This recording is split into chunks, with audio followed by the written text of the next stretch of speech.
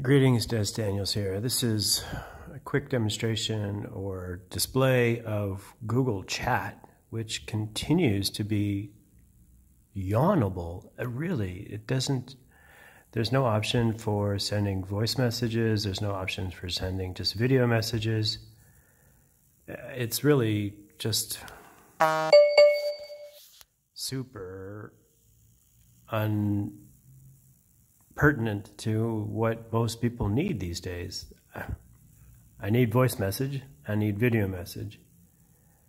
Yeah, calendar is nice, video is nice, being able to upload a document from Drive is nice, but